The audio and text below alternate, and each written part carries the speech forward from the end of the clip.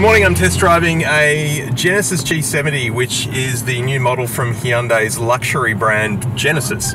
They've just opened their new showroom in the heart of Sydney in Pitt Street Mall, and we've just had the whole opening event for it, which was fantastic. And now they've given us one of their cars to take for a bit of a spin around Sydney on a very grey, wet Monday morning. And I've just realised I'm in the bus lane.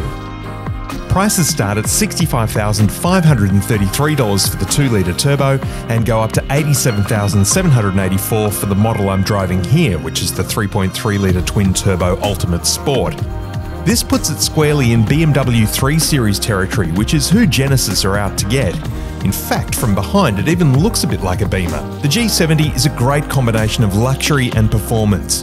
Put your foot down and the engine leaps to life, keeping keen drivers happy with 272 kilowatts of power and 510 newton meters of torque. Safety features, you've got lane keeping assist, autonomous braking, Apple CarPlay, Android Auto, plus its own GPS system as well. Interior is actually a very nice, comfortable place to be. It's well laid out, well designed, lots of leather, nice stitching. One thing I really like is the iPhone charging pad here in the center console. Very convenient. Slide your phone in and it just starts charging. One thing I did struggle with was finding the mute button for the navigation system, which is from Hyundai's. Turn left on This particular one is seat warmers on. and then wake warmers on your left.